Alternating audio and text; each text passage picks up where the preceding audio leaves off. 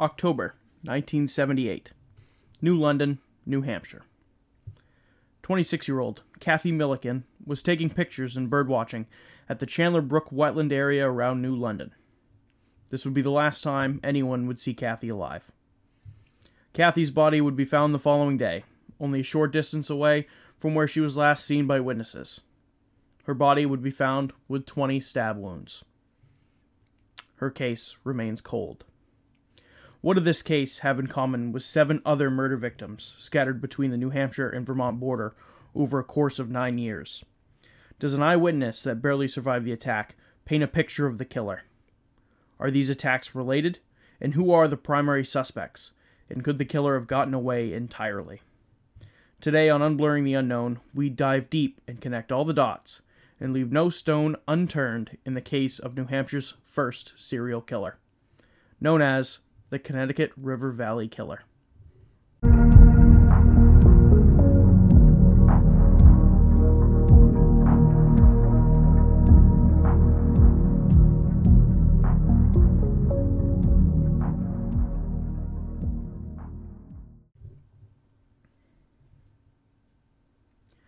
Welcome back to Unblurring the Unknown. I am your host, Dominic, and I just want to say thank you for tuning in to this week's episode. Now, I've doubled down on true crime / unsolved mysteries in back-to-back weeks, except this week I'm diving into something a little different with a unsolved serial killer case. Now, I have looked into this case a little bit before, and I decided to cover it for this week's episode, so I have a little prior knowledge which helped me out in the long run. Now, I do want to state some of the themes that will be discussed in this week's episode can be graphic and or disturbing. And for that, I want to say listener discretion is advised. Now, before we get into the story of this week, I want to lay out how everything is going to flow and work before we dive right in. First, we are going to explain where this story takes place, the victims of the attacks and where their bodies were discovered, a survivor testimony and description of the attacker, possible suspects and leads in the case, and how that ties into our big suspect, and the other related instances that this person had over the course of their life. We will then wrap it all up at the end with some additional facts, and at the very, very end, we'll dive into theories of everything. So with that being said, let's get into the Connecticut River Valley Killer. Now, where does our story take place? Make no mistake when you hear the words Connecticut River Valley, this has nothing to do with the state, but rather the river named after the state. The Connecticut River spans all the way from just below the New Hampshire-Canadian border and flows southward for 406 miles and discharges into the ocean at Long Island Sound. Now, most of the killings took place in the southwest portion of New Hampshire and just over the Vermont border in the towns of New London, New Hampshire, Unity, New Hampshire, Hartland, Vermont, Newport, New Hampshire, Kellyville, New Hampshire, Saxton River, Vermont, and West Swansea, Vermont. This southern part of New Hampshire and Vermont, even though it is closer to the bigger cities, this area still has a very rural feel to it. Now, before we get into the victims and the killings, why has this case remained unsolved for as long as it has? And there are many reasons for this. Firstly, forensic science was not very great in the 80s. Most of the bodies were already decomposing, and some pretty badly at that, and we will get onto that later when we discuss victims and so on and so forth. Now, to add on to that, New Hampshire and Vermont has some of the lowest crime rates in the country. An incident such as this one would be unprecedented in the 1980s, and it was very realistic to assume that many local investigators and police departments haven't worked with this number of homicides before in such a short span, which could have led to not much knowledge and a lack of experience in homicides between the New Hampshire and Vermont regions. But there are a lot of other factors that played into why this case has remained cold for as long as it has, and why it's kind of reached a dead end, sort of speak, in terms of explanations.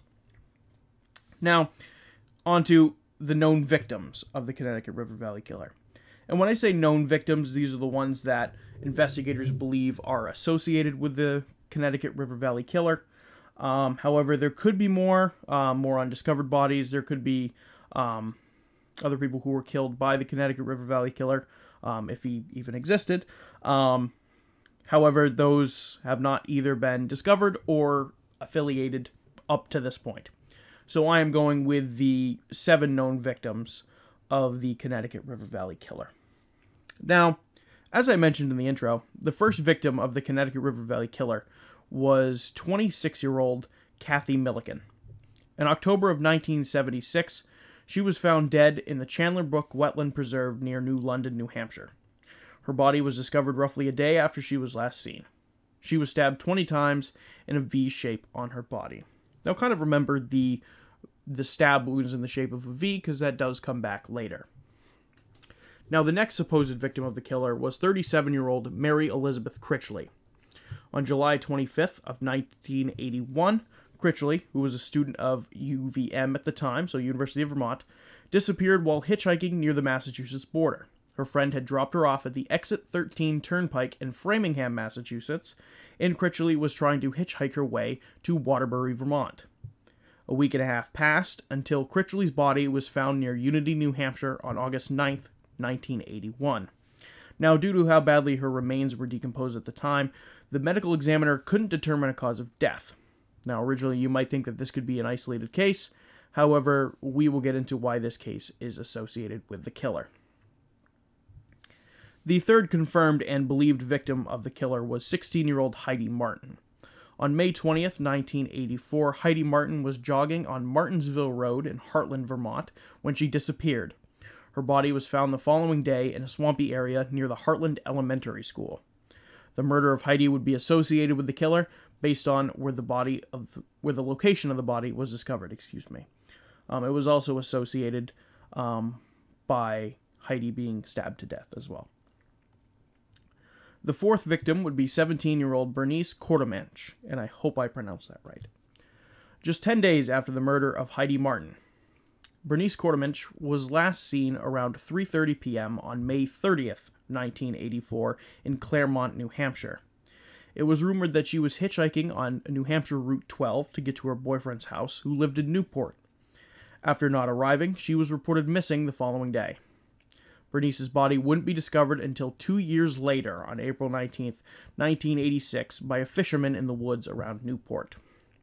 The coroner determined her cause of death by getting stabbed to death, and she had stab wounds in her neck, a traumatic head injury, and a slit to the throat. Because of the manner in which she was killed, investigators believe that she was an associated victim of the Connecticut River Valley Killer. The fifth victim would be 26-year-old Ellen Freed. She went missing just 2 months after Bernice's disappearance on July 22nd, 1984. She was using a payphone outside of Leo's Market in Claremont. While she was on the phone with her sister, Ellen said that she had noticed a car circling the parking lot when she was on the phone. Ellen thought this was extremely weird and started to get concerned. Ellen went to her car to make sure it would start before hanging up the call with her sister, and after she did, she hung up. This was the last time anyone would hear from her. Ellen worked as a registered nurse for the nearby Valley Regional Hospital, and when she didn't show up for work the following day, a red flag was raised. Her car was later found abandoned on Jarvis Road, not far from the payphone she used to call her sister. Her remains wouldn't be found until almost 18 months later, on September 19th, 1985, when her body was found near the Sugar River. Her cause of death was due to multiple stab wounds, and evidence pointed as well to a possible sexual assault that took place.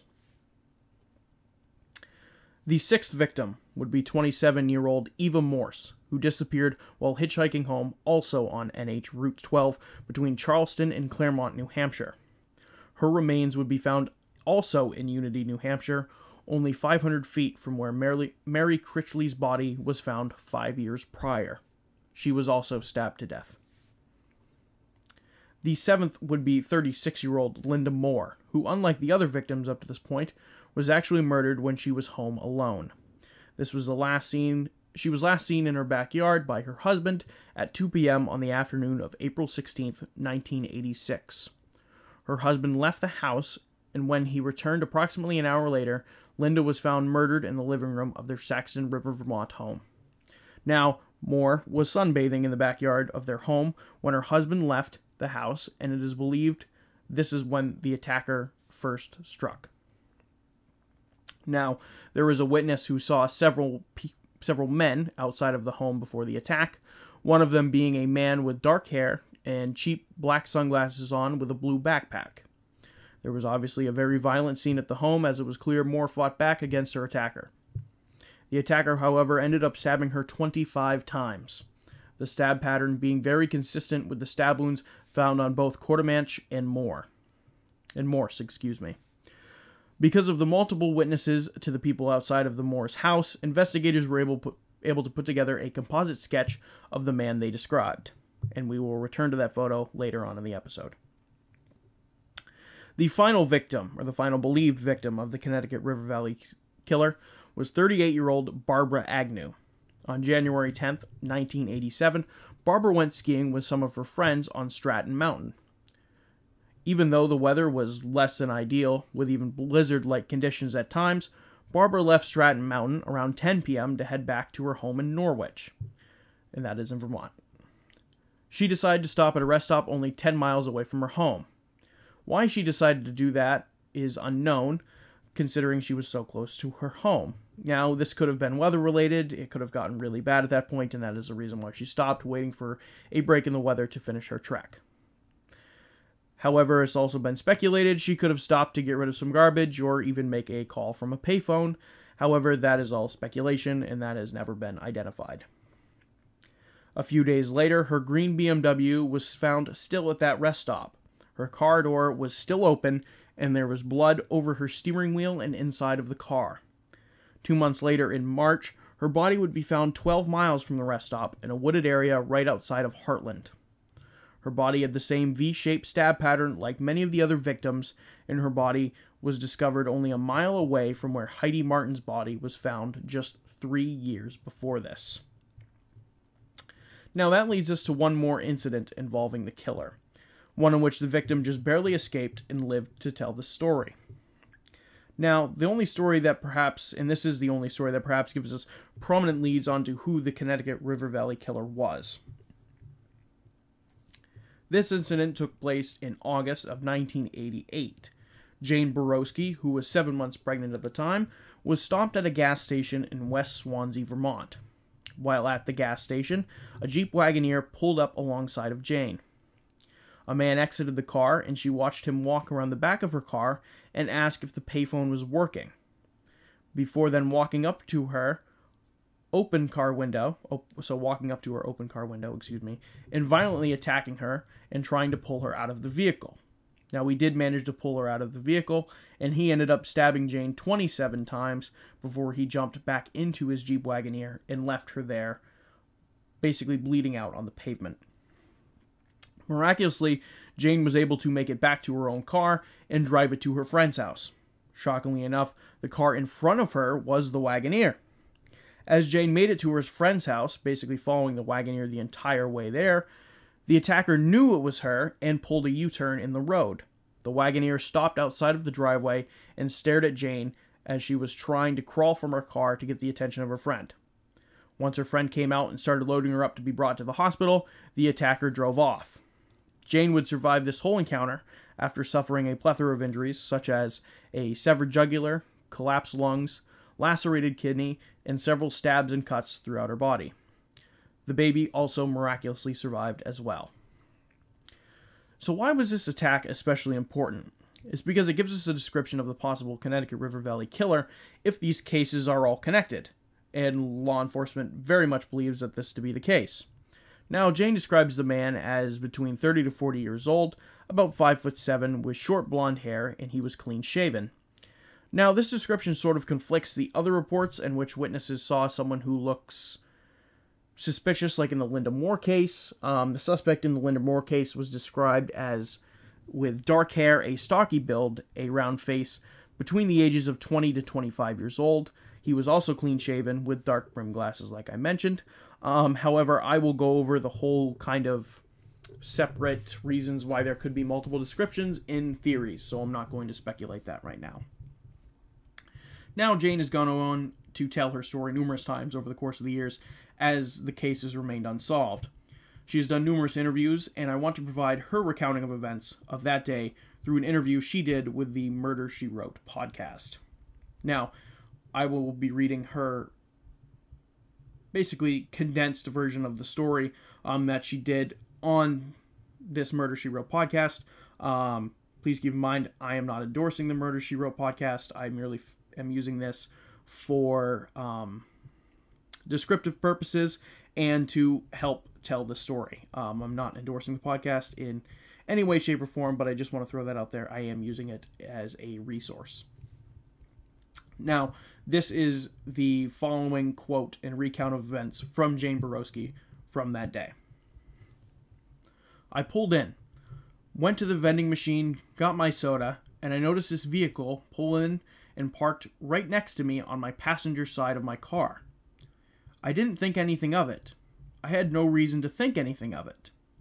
As I was sitting in my car, drinking my soda, getting ready to pull out, he walked around the back side of my car, asked me if the payphone worked, and opened my car door and tried to get me out of the car. As soon as he opened the door and tried to grab me out of the car, I screamed. I screamed so loud I broke blood vessels in my eyes. I was just shocked, it was. I didn't have time to respond. As he was trying to pull me out of the car, I somehow got my feet up and I was kicking him, and I ended up kicking him and smashing in my windshield. The next thing I know, he takes a knife out and said calmly, "Maybe this will persuade you to get out of the car." Which it did. I got out of the car.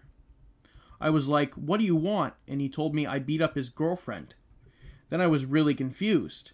I'm thinking, oh my god, this guy's a nutcase. He doesn't even know what he's talking about. So I was like, "No, I don't know your girlfriend." And he said, "Isn't this a Massachusetts car?" I have a New Hampshire car. So he kind of walked to the back of my car, like he was looking at the license plate. At that time, I didn't feel threatened because I thought maybe he just got confused and thought I was somebody else. The next thing I know, he starts walking to his vehicle, and I said these words that I will regret for the rest of my life. I said, "Hey asshole, what about my windshield?" Because he was walking away, and I have a smashed windshield. At the same time, I didn't feel threatened. I thought he'd just made a mistake. And that's when he came back around to my side of the car where I was standing. He then put the knife up against my neck. And then that's when I knew I was scared again. I didn't know what he was capable of doing. I saw a vehicle drive by on the main road, and I knew I needed to run and scream for help. That was the only way I was going to get out of this situation. So I did. I dashed a dash for the road, screamed, yelled, tried to get their attention. They just drove right by. The next thing I know, he tackled me down like a football player. I was on my back on the pavement, and he was on top of me. And before I could even realize what was happening, he was stabbing me. It was almost like an out-of-body experience. I could not believe this was happening to me. I was pregnant, and I knew I had to protect my baby. So as he's stabbing, I'm trying to protect my baby, and he just continued to stab for what felt like forever. And all of a sudden, it just stopped, and I'm lying there. I just couldn't believe that he just stabbed me like that. Then he just calmly got up and walked away. I could hear him calmly walking. Then I heard the vehicle start, and I said to myself, "Oh my God, I gotta get up. I gotta try and get out." I rolled over on my hands and knees and started getting up.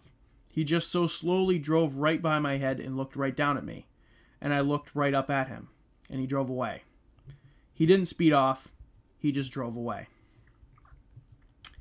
Now that is the end of the entire quote from the Murder, She Wrote podcast from the Jane Borowski interview. Now, after all of this, I want to dive into possible suspects, and then obviously some later findings that I kind of dug up while I was doing my research, and then at the very end we will get into theories. The first suspect we have is Delbert Tallman. Now, during the investigation into the death of Heidi Martin, Tallman actually confessed to the murder of Heidi Martin. However, he retracted his confession and claimed another man had killed her, but it wasn't him. Tallman did live in areas associated with some of the killings, but there is no evidence to say whether he did or did not commit some of the murders. To continue to add doubt to this, Tallman would have only been 16 when the first murder took place in 1978, and only 23 years old when the murder of Heidi Martin would take place. Tallman does not match the description given by Jane Borowski or the witnesses outside of Linda Moore's house. Tallman would be found not guilty in the murder of Heidi Martin, but was later arrested for a different crime in 1996. Now, the second suspect we have, and the suspect with the most evidence to point to them even being the killer, is Michael Andrew Nicolau. Now, before I dive into Michael Nicolau, let's get to know Michael and pretty much how much this dude was a scumbag. Michael was originally from Long Island and did not have a great childhood growing up. During high school, Michael took up the martial arts, earning a black belt in karate and being on the high school wrestling team. He later enlisted in the Army and served in Vietnam, where he received 2 Purple Hearts, 2 Silver Stars, and 2 Bronze Stars during his service. Sounds like a commendable guy, right? Not really. He was later discharged from the Army for flying a helicopter too low, and wait for it, was caught killing civilians with 3 other soldiers in the Mekong Delta with grenades and machine guns. So, just let that sink in for a little bit. We're talking about somebody who has had a traumatic childhood, has a history of violence in doing martial arts with a black belt, and even a history of committing violent acts against other humans in terms of murdering innocent civilians while he was serving in Vietnam. When Michael Nicolau returned home, he was diagnosed with PTSD and was being treated at a VA hospital. So, like I mentioned, his taste of killing and violence started very early in his life, and it was made worse by his rough upbringing and mental illness. But anywho, strap your seatbelts on because there's a lot more to unpack with this one when it comes to piecing together the story and the theory behind how he became a suspect. How Michael Nicolau ended up being a suspect was through a deathbed confession by a man named Gary Westover. Westover was originally from Grafton, New Hampshire, and while on his deathbed, told his uncle, retired Grafton County Sheriff Deputy Howard Minnan, that he had witnessed the murder of a woman that he thought was Barbara Agnew. Westover was a paraplegic and told Minnan that 3 friends of his had loaded him and his wheelchair into their van for a night of drinking and cruising around Vermont around the time that Agnew had went missing. Now, Westover claims that his friends abducted and murdered a woman. Minnan shared this information with authorities, but it stalled and didn't seem to go anywhere. After all, this was just out of Westover's recollection of events, and there wasn't much evidence to support Westover's confession. However, this information was passed to an investigator working a separate case in Holyoke, Massachusetts. However, this investigator was putting together a case against Michael Nicolau for the supposed disappearance of his wife, Michelle. Michael ended up meeting a 20-year-old Holyoke native, Michelle, and getting married in 1988. Shortly after this, Michelle's parents were concerned as they noticed her personality changed after meeting him and getting married. Michelle expressed to her family that she wanted to leave him, and a lot of the issues were going on in their marriage that she was very concerned about, and so were her parents. However, she was scared to leave him, but was going to do so in December of that year after her sister's wedding. In December of 1988, shortly after her sister's wedding, Michelle would disappear. When questioned, Michael even dismissed the fact that he had married her and stated that she was a slut and ran off with a drug dealer. Michael took the kids and he left. Their apartment was found abandoned, and the children recall being neglected and relocated numerous times. Now, before this, while Michelle and Michael were married, Michelle had family members that lived in the region of where the attacks took place, and even spent Christmas up in this area. Some other findings have pointed to the idea that Michael could be responsible for some of the killings. In addition to this, many people close to Michael said that he was trafficking drugs from Virginia and up into New England, even while the killings were taking place. Another interesting note of this is that Michael owned a Jeep Wagoneer with wooden panels, similar to the one Jane Borowski described as her attacker as driving. And a final tidbit to add to the theory that Nicolau possibly being the killer is that found in Michelle's baby book that they left abandoned in their apartment, the book states that they were at the same hospital Barbara Agnew worked at on Thanksgiving of 1986. Of course, Agnew would be killed in January of the following year. Does this paint a damning picture of Nicolau as a killer? Perhaps. However, we'll never be able to question him. That is because in 2005, while living in Florida with his new wife Eileen Bowman, he killed both Bowman and his stepdaughter and then himself in a murder-suicide. However, there are some loopholes with the theory that Nicolau was a killer. Borowski, during her recollection of events, originally thought the killer resembled Nicolau, but later retracted that statement, and now firmly believes that all these years later, that it wasn't Nicolau, but rather someone else entirely. Now, Nicolau being behind some of the killings would make sense. He was in that area a repeated number of times, and if the insight into him trafficking drugs was realistic as well, he would be making multiple trips through this area. The span of killings and timelines makes sense, especially if he was seeing his first wife, his second wife. It was not his first wife. I originally put first in my notes and then realized that he got married before Michelle, so I just want to correct that. That's a mistake that I caught. But while he was seeing his wife Michelle's relatives. Now, Nicolau does bear a resemblance to the figure described outside of the Moore residence in the Linda Moore case. However, the description that Jane Borowski gave does not. Could there be multiple attackers? Perhaps someone seeing an opportunity to commit some crimes while another killer was active? Perhaps this could be the case. After the attempt on Jane Borowski, the attack stopped. Or at least that is what is believed, and that if it was Nicolau, this would make sense. Michelle would disappear in December of 1988, the same year the failed murder on Borowski would take place. Because of this failed attempt, perhaps Nicolau could have thought he was close to getting caught and decided to stop. Because after a few months of this, his wife would disappear, with him being the primary suspect. However, this is only if Nicolau was a killer. Like I mentioned, Borowski doesn't think it was him. Now, the final wrinkle into all of this is the possible connection between Gary Westover and Michael Nicolau. When the information was passed along to the investigator looking into the disappearance of Michelle, it turns out that Michelle's parents had heard of Westover, and they actually lived the opposite street over from Westover's mother. When asked in relation to whether or not the two men could be connected in any way, Westover's aunts told investigators that the name Michael Nicolau had sounded familiar. It was rumored that Nicolau and Westover could have become acquainted by going to the same VA hospital. However, this was never confirmed, and with Westover passing away in 1988, we will never fully know this answer for certain. Now, with all of that information kind of scattered and laid out onto the table, let's get into theories as to who could be behind all of this. Now, it could be safe to speculate that obviously Michael Nicolau sounds like the most likely culprit here, but obviously there could be a variety of things going on here.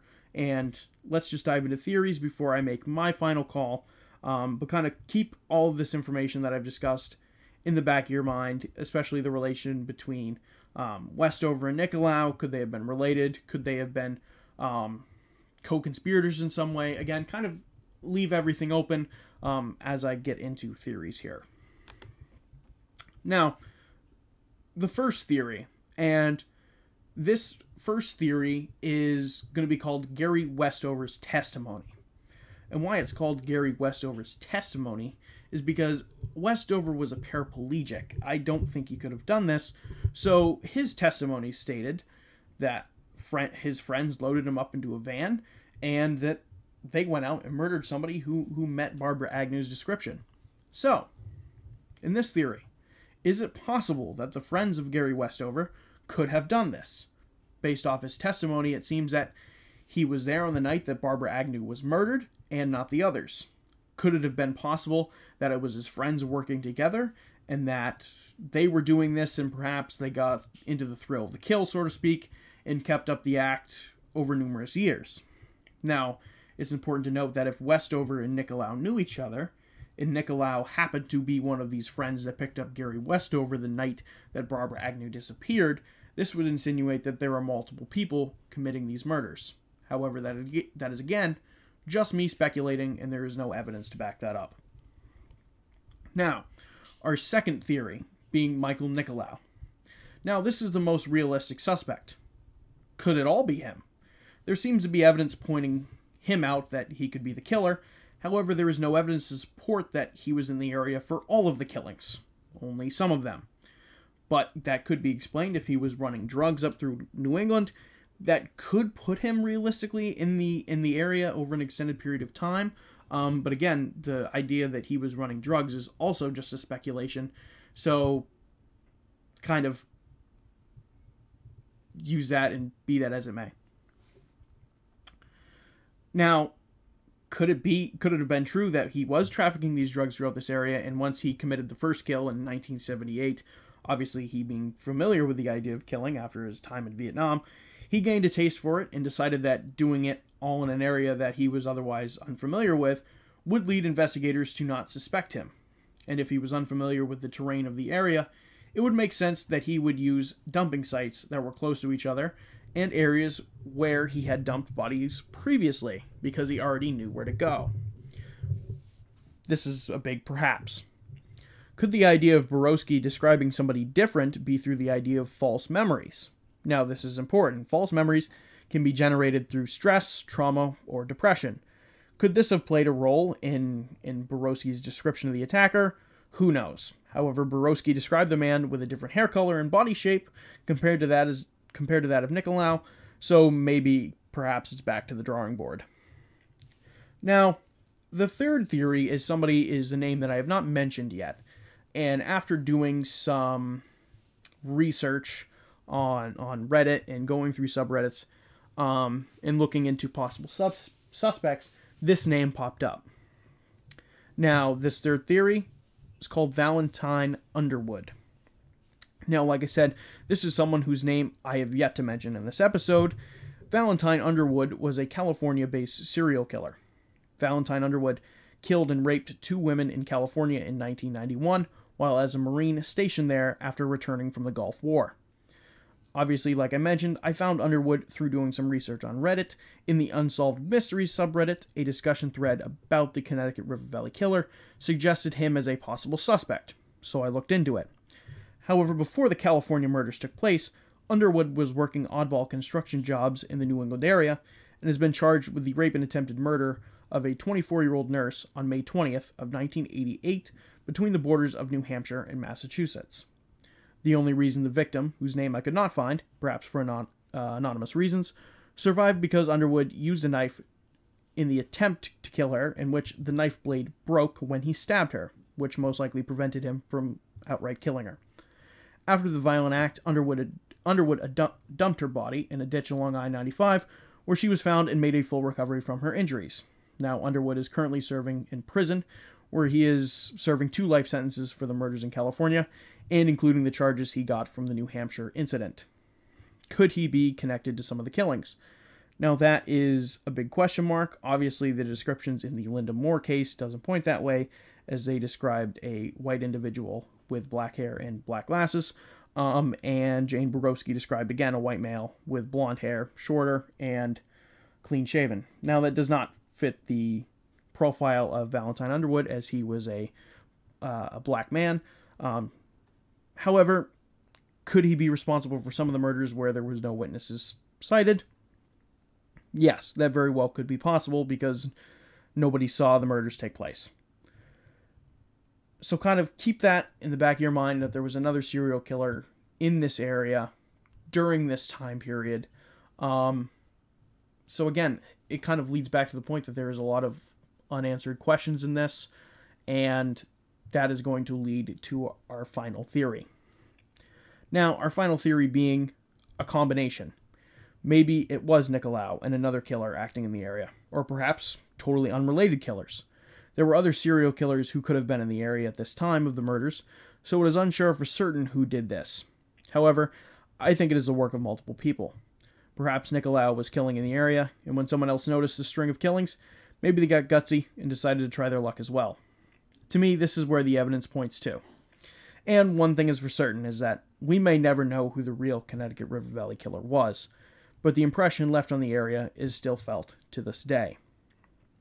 Now, like I said, my theory being is that I think this is a combination. I think there is a lot of killings that point in the direction of Michael Nicolau being the killer, but I also think that there is some evidence pointing in the direction of these being possibly unrelated killings, or maybe another killer acting in the area. However, I think that that's where the evidence points to. I think with Jane Borowski retracting her first statement of believing that the attacker could be Nicolau, and then saying that she doesn't think it is, and that it's someone completely different, adds a wrinkle into everything. But with that being said, my theory is that this is a combination of different suspects, combination of different killers.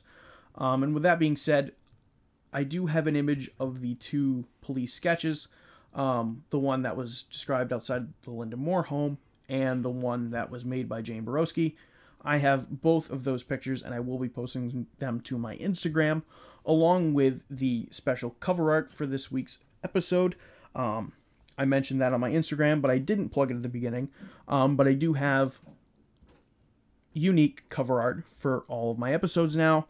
Those will be exclusively on my Instagram, along with all photos relevant to this week's episode and all my previous episodes.